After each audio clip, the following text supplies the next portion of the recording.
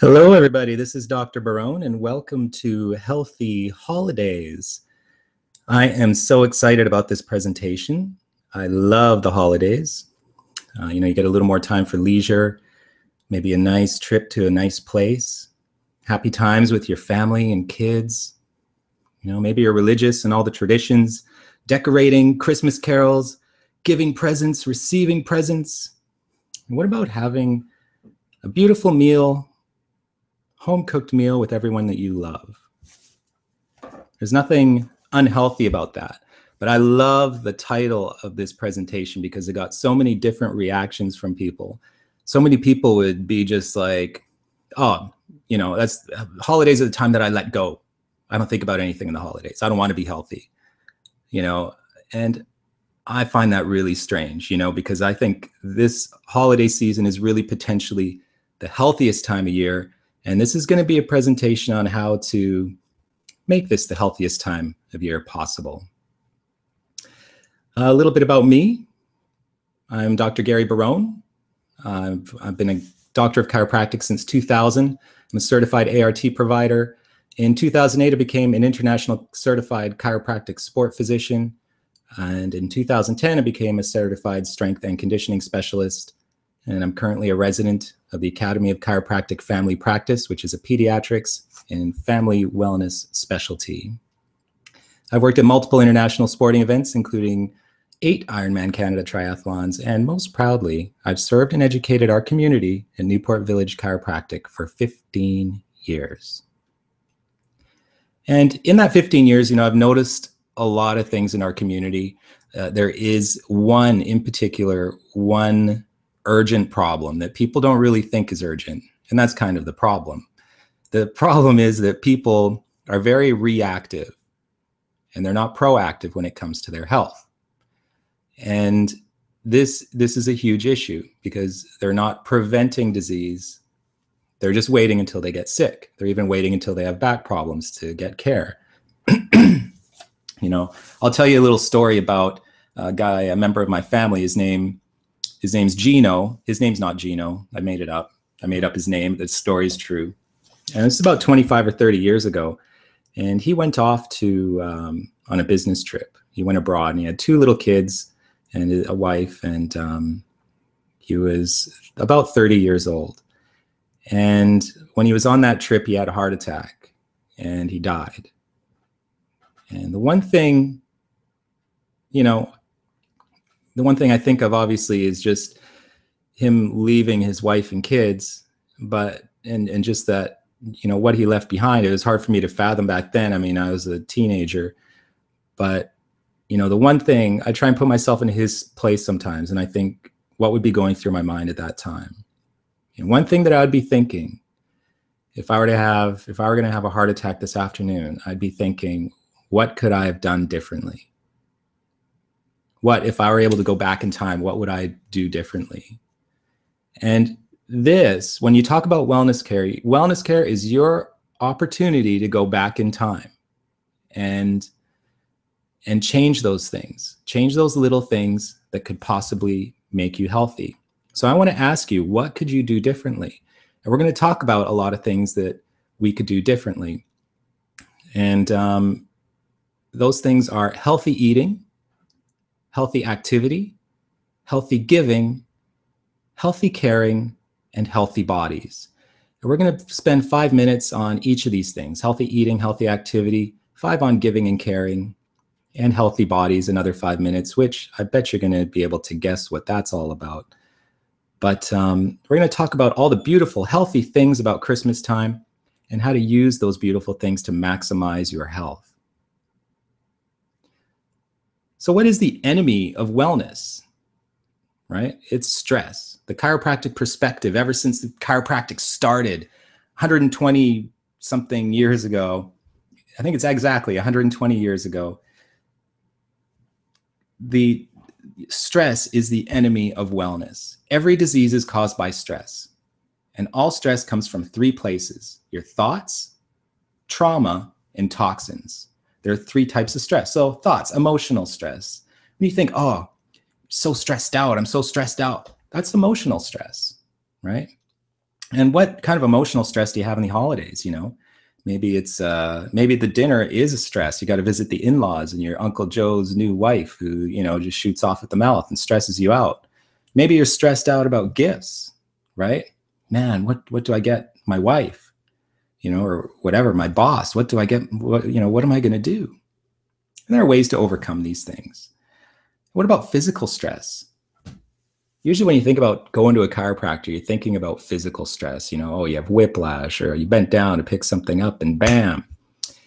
What kind of a physical stress do you have around this time though? Maybe shoveling, if it ever snows again, shoveling snow or raking, or stress could also, physical stress comes from being indoors and being sedentary. So being inactive is a physical stress. Then there's toxins. I'm showing some pills there, but toxins can come from a lot of places. It's not just side effects from drugs. Toxins can come from sugar, alcohol, pesticides, car exhaust, chemicals on your food, or even just chemicals, cleaning chemicals. But all of this stress has one thing in common, and that is that your nervous system, your brain and spinal cord that you can see on the right-hand side there, your nervous system has to process that stress. And all of that stress, your thoughts, trauma, and toxins, goes into that same pool and gets processed by your nervous system.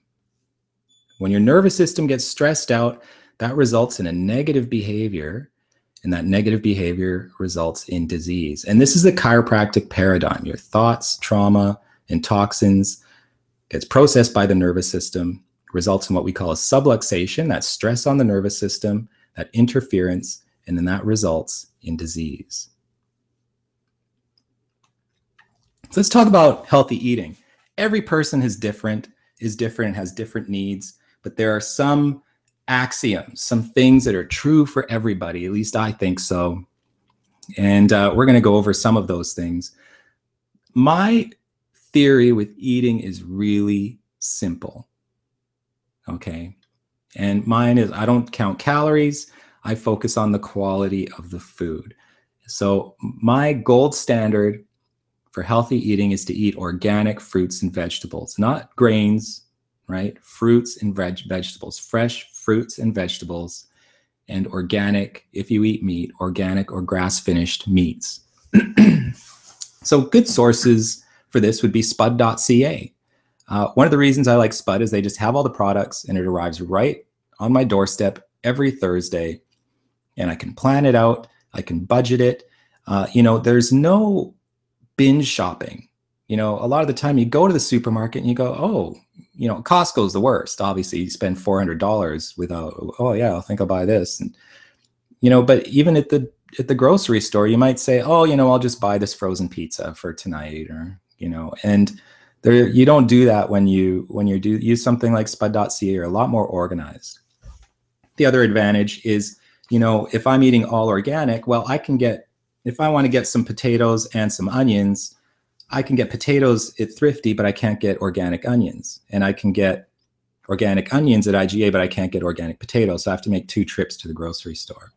So it's all about creating habits, less binge shopping. And tell you what, I even have a referral code right there, CRVAN-BARGAR. If you want to try it out, you save $20. And so that's something that's worth trying out. And my silver choice would be organic or canned fruit and vegetables. And then the next one would probably be the organic dry food, like your grains, your rice, and your noodles. So why organic? Some of you might be wondering this, because there are a lot of people out there who just say, oh, the organic has toxins too. And I don't think it's that much better. And there's a lot of misinformation out there. I was buying organic bananas once, and the lady was like, these have thick skins. You don't really have to buy organic. You're better to buy local bananas. And I'm thinking, really? Local bananas? Right. Because I live in Guatemala. But then, I told her something about, well, I was worried about the health of the workers. And this website, ewg.org, is a good little source for that information. I'm not going to get into it. I'm here to talk about more toxins, because there are more. If you have food sensitivities, then those foods are toxic to you. They're not toxic to everybody, mind you, probably, as far as we know. But if you're overweight, if you're tired, you have dark rings under your eyes, psoriasis, eczema, irritable bowel disease, bloating, What about kids, ADHD and learning disabilities or behavioral problems? Something is wrong, and you can change their diet to make it better. And the top 4 food sensitivities are gluten, dairy, soy, and eggs. All right. The 2 tips, though, I'm going to give you 2 tips. I'm not going to get into it. Is we tend to crave foods that we're sensitive to. My daughter, we just took her off of dairy, off of milk, but she was always like, I want milk, I want milk, I want milk. And we just took her off it.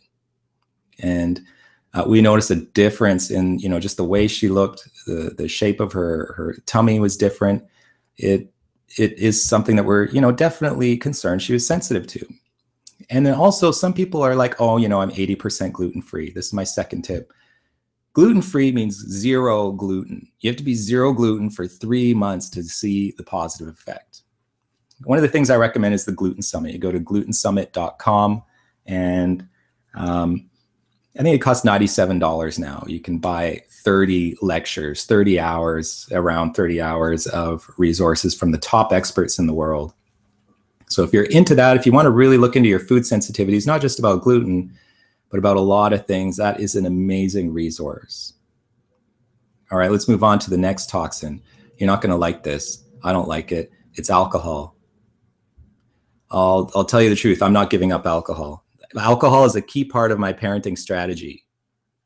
I still remember having my 10-day-old son in my arm and walking down the street with him in one arm and a case of beer in the other one. And somebody looked at me funny on the street, and I just looked at them and said, parenting's easy.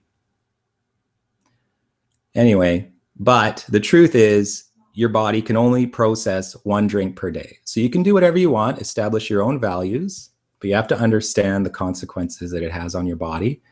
And you have to understand that that is going to be one of the toxins that adds up and causes stress on your body. Here's something positive. All right. One of the best things you can do during Christmas is have a home cooked meal. And so if you have an organic turkey and you're making everything from scratch, I mean, that is, if you did that every day, that would be a huge benefit for you and your family. Not to mention just the act of caring for your family. There are no sacrifices. It's a little hard work, but I mean, there are no sacrifices here. There's huge enjoyment, and you're feasting, but it's actually good for you. Now, no matter how good your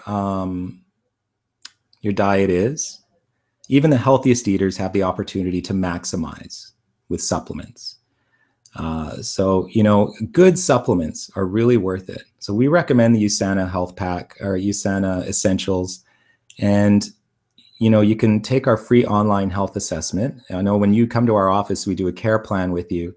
And a lot of the time we email you this, the link to do our free online health assessment, but you can also access it from our website. And maybe later I'll put a link below on this page here. And, you always can maximize with supplements. In our society, we have an exposure to an unnatural level of toxins that are created by things like exhaust, not to mention all those pesticides and herbicides that we're going to be exposed to. So it is something that's definitely worth considering. So what will you do differently? You're going to eat organic only? Organic only? You're going to test for sensitivities, maybe drop gluten? You're going to limit your alcohol? You're going to cook at home? You're going to take supplements? Let me know what you're going to do. One thing where you can let me know is go to facebook.com/envychiro. And I have a section set up there, and you can post your comments. Let me know what you think is a good idea. Any of these things. And yeah, we're going to move on now. We're going to move on to healthy activity. And healthy activity, here we go. And we're going to look at a few different activities, not just exercise. But exercise is the first thing we're going to look at. And some tips to stay active. Work out with some friends and stay accountable. So when you join a hockey team or a soccer team, you have to go to that. You feel like you let people down if you don't go. There are people watching. There are people even there at the game saying, move your feet. Let's go. Don't let up. They keep you accountable. That's a great way to work out. Another thing is to take up winter sports. So really plan it out. One thing we did this weekend is we took all our mountain bikes. We went up to Whistler, And we changed our mountain. We changed over from summer to winter because ski season started over the weekend. So we took all our mountain bikes and put them in the storage room. Then we took out all our skis and all of our ski gloves and boot dryers and everything, and that's out. We're completely prepared to stay active all year round. We have a plan. If that doesn't work for you, maybe taking a trip to warm places. That might motivate you to stay in shape too, visually. And just keeping your routine, you know. Don't stop. But I have a surprise for you. Sometimes the best workout may be no workout at all. What if your body's drained, you know, and you're just not ready for it? Well, there's a way to measure that, and that way is using heart rate variability. So heart rate variability is the ability for your body to change its beats per minute. And that tells us your ability to adapt to your surroundings. Because when you're under stress, you have to raise your heart rate. That's what your sympathetic nervous system does. And then when you have to digest and relax, your parasympathetic nervous system kicks in and your heart rate slows down. There's an apparatus, there's an app, and one of the things I use at home is it's an app called iThlete, and it's got a finger sensor, and you stick your finger in it, and it takes about a minute, and it tells you your heart rate variability. So you can see on the right, this person's score is a 78. So you will perform better when your heart rate variability is high, and you reduce stress on your body if you rest when your heart rate variability is low. And an app like this will tell you whether it's a good day to work out. And I'll tell you something else about heart rate variability. This inability to control your heart rate. This is a nervous system problem, right? If you look at that person who with a score of 78, you compare him to somebody with a score of 83, a difference of 5 points. This person's score, he has a 30% increased risk of early death over the next 10 years, just because of that 5-point difference. A 30% increase. And he has an increased risk of diabetes of 40%. Are you kidding me? And what if it's, you know, we see people with a heart rate variability of 50. So that means they're like 4 times as likely to die over the next 10 years as somebody with a high heart rate variability, right? And I've got another surprise for you. I'm just going to throw this in there. Chiropractic is proven to raise heart rate variability. I'm just telling you. And of course it does. It improves the function of the nervous system, and your nervous system controls your heart rate. I mean, look at this chart. This is a chart of your nervous system. Here's your sympathetic nervous system, your flight or fight response, T1 to T to L2. It raises your heart rate and shuts down digestion. And then look over up here, up in the brainstem at S2, 3, 4. That's your parasympathetic nervous system. That increases your digestion and decreases your heart rate. So wow, what a huge effect that chiropractic has.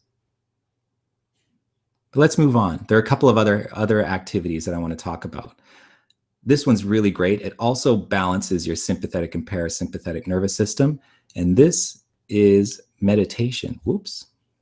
Meditation. So this is a great app called Pranayama. And I was trying to start the video. It just won't. It doesn't quite work. That's okay. But yeah, what this does, this app actually trains you to how to breathe with your abdomen. And I've trained quite a few people in my office to breathe this way.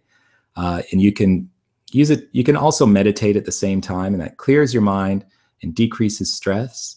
But I highly recommend this app, Pranayama. It's free at first when you first use it, but then when you want to use more challenging, it does get more challenging because you get fewer breaths per minute, and it gets more rewarding when you do it that way. But I highly recommend this. Oh, there goes the video. Well, there, yeah. So there you go. Here's the person breathing. You can see him breathing through his diaphragm. Most people breathe up their chest.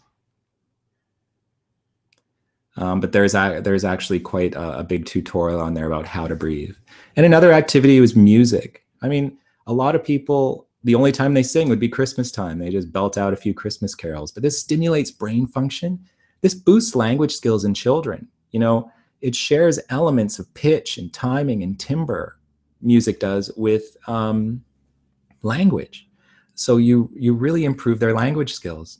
And music increases workplace productivity and performance when you work out. It affects your memory and your emotion, and it can create an uplifting experience. And I always tell Brittany, my assistant, you have to create an uplifting experience with the music. If it's not, we're going to change it. But let's move on. I mean, this one's easy. This is the low-hanging fruit right here. This is going to make you healthier, but really focus on it. Socializing. Yeah, so that Christmas party, is actually good for you. Having lots of friends decreases your risk of dementia by 26%, and seeing friends and family daily halves the risk of dementia. So this is another easy way. And one of those things about Christmas, about the holidays, that really is just going to make you healthier just because it's Christmas, right? All right, so what are you going to do? What healthy activities are you going to do? Are you going to be more active? Are you going to pay attention to your reserves by measuring your HRV? You're going to listen to music? Or maybe you're going to sing or learn an instrument. That's even better. You're going to socialize a little bit more, or you're going to take up meditation and breathing. All of those things can improve your health. So remember to leave a comment. Let me know if any of those things are things that you're going to do. And we're going to move on to the next thing. That's healthy giving and caring. This is probably the most valuable part of Christmas. But what are the benefits of giving and caring, right? Let's look at our recent food drive. I brought 75 pounds of food that you all donated to the Share Food Bank. It's so nice to help families in our community. And just telling you that, does that make you feel better? What does that make you feel like? And that feeling makes you healthier, and that balances your nervous system. Just that giving and caring. We have another drive coming up. It's called All I Want for Christmas. And this is a coat drive. So whenever you bring in a coat or a new toy that's in a box, we'll give you a coupon for a free initial exam to give to a friend. So not only are you giving to somebody in need, you are actually being thoughtful about somebody who you think can benefit from chiropractic care, and not just somebody who has back pain. People go, oh, but I don't know anybody who needs chiropractic. Think about people who maybe their heart rate variability needs to be elevated. Think about somebody who maybe would like a 30% lower chance of dying in the next 10 years. That's what I want you to think about. Just somebody who wants to be healthy, who wants to perform better. Like I said, anybody can react to pain, but the challenge is being proactive. And sure, you're helping others, but by helping others, remember, you're changing your physiology. Feelings of gratitude change your nervous system. You look at this person right here. This is actually the way we measure heart rate variability in our office, and it tells us the amount of stress you're under. So if you're normal, you will be right in this little bullseye right there. If you're stressed out, you're going to be way over to the left. Look where this person is. This poor schmuck is way to the left. He's charting down here. You see it says sympathetics. This is his flight or fight response engaged while he's just sitting there. So this person needs to have feelings of gratitude. One of the things you can do is say things that you're grateful for each morning. I do this every morning. I'm grateful that I live in clean, safe places, and that I have access to healthy food, things like that. I'm grateful for my health and the health of my family. Say them every day, because that changes your physiology and makes you track a little bit more, makes your nervous system more balanced. It reduces your stress, and that can raise your heart rate variability. And I'll tell you what, when you're grateful, people who are grateful talk about things they like, and they're easy to shop for. My old assistant, Christine, she talks so much, and she was always grateful for everything. She was the easiest person to shop for. One day she was like, oh man, I would love to have a Gary Payton Sonics jersey. And I was like, I didn't even know who Gary Payton was, but I just went online and bought her this, and I gave it to her for Christmas. And she just like screamed and ran around the office for like 20 minutes, and that was good for me too. I think it made me feel good being thoughtful. So what I do anyway, if you are worried about what to give people, start in January, make a little notepad on your iPhone, the little notes app. It says Christmas gifts. Every time somebody says something, just write it down. At the end of the year, you'll be thankful for it. My wife's probably laughing because she's like, he has no idea how to shop for people. That was a lucky one, shopping for Christine. But like I said, people who are grateful and talk a lot, they're very easy to shop for. And yeah, so we're going to move on now. What things are you going to do? Which one of those things are you going to do as far as caring and giving? I guess that's about it. You're just a healthy caring and healthy giving. But next we're going to talk about healthy bodies. You know, the best tips: keep your appointments and go when you feel fine. Chiropractic improves your ability to process stress. And it works by restoring your innate ability to be healthy. It helps you resist disease. And did I mention you should keep your appointments? Chiropractic helps you heal. It removes the interference in your nervous system, restoring your natural ability to resist disease.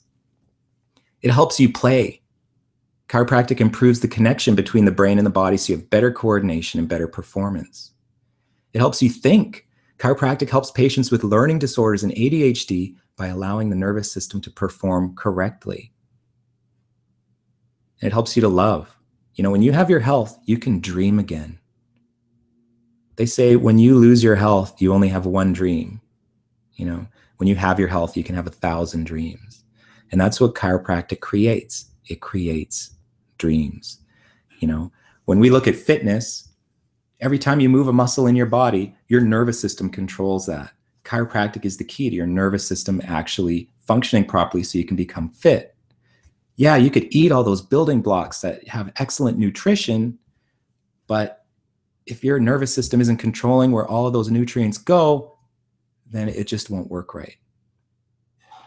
And then the ability to think in classes like this, you know, your health education, but just the function of your brain. That's the main part of your nervous system. Why not remove all of that interference in your nervous system so that your brain can be clear, your mind can be clear?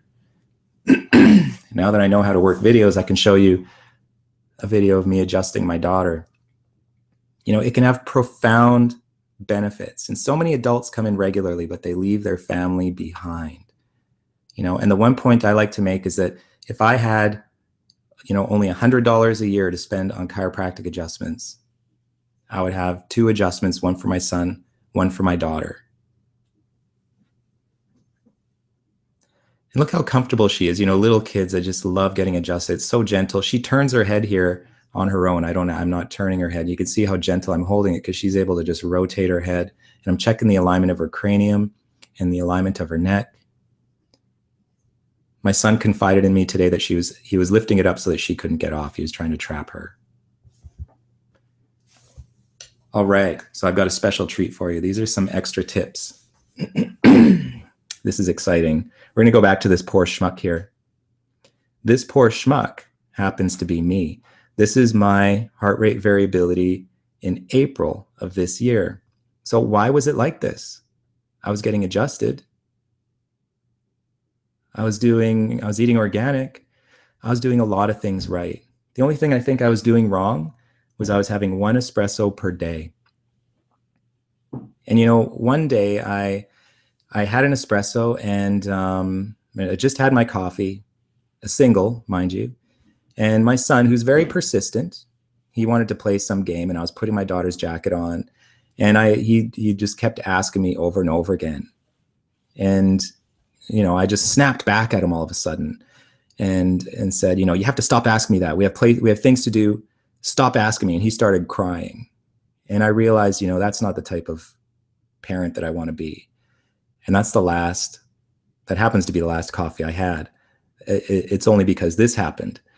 As soon as I measured this September one of this year, I measured this 2 days after I stopped drinking coffee. You see, I went straight into the green. So my sympathetic nervous system and my parasympathetic completely balanced. And now 2 months later, still not drinking coffee, completely balanced. That coffee was a toxin for me. Not only that, let me just get my pointer out. Here we go. When I was over here, it started to track over. Once I balanced, then that reduced the stress of my nervous system so that my heart rate variability could raise. And that's when I start to get the health benefits, you know, and it's worth it to me. You know, one little thing like that to, you know, that was a good decision for me. I think that's worth it. So when you look back and you say, well, what else could I have done? I just want to make one final tip, one final comment, and that's about the wellness lifestyle. You might think that dropping that coffee was a sacrifice for me. But when you're living the wellness lifestyle, that is when living the wellness lifestyle is when doing what's healthy makes you happy. That is the definition of what makes me happy, because those are my values. Your day is filled with decisions. You can decide between things that make you sick and something that makes you strong. Selecting that organic beef instead of fast food, that makes me happy because it makes me and my family strong. It's a no-brainer. Are you kidding me? It's $9 for a pound of organic beef. I can feed my family. How much does it cost to go to get Happy Meals? A fridge full of organic fruit and vegetables, that makes me happy because I know it's good for me. Doing push-ups and sit-ups with my kids and watching them try and do it. I love that. Giving gifts to my kids and getting a card from them. Seeing my grandchildren potentially one day. Meeting them, and that will make me happy. Whatever decisions you make, as I always say, it's up to you. You have to decide what's truly valuable for you. So what are you going to do? You're going to eat organic, test for sensitivities, control alcohol and caffeine, cook at home, take supplements, stay active, test your HRV, play music, socialize, meditate, give gifts, and care about people, have an attitude of gratitude, and get adjusted. Leave a comment for us on Facebook. Visit us on facebook.com/nvchiro. And this has been Healthy Holidays. And I'm Dr. Gary Barone from Newport Village Chiropractic. Thank you. Have a healthy holiday, and I'll see you on the table. Bye-bye.